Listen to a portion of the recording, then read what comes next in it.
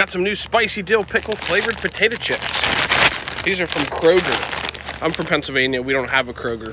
So my friend Natalie sent these to me from Michigan. And we're going to try them, see how they are. If that's what they look like, then I think these are going to be pretty good. They don't smell very pickly, but let's see what they look like. Yeah, they have a little bit of a dill on them.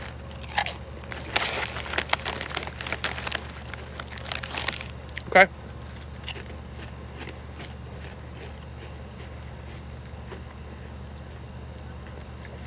They're not like crazy dill pickle flavored. I get a little bit of spice. It's like almost like a...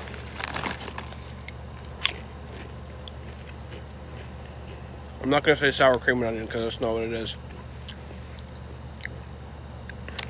Let me think about it.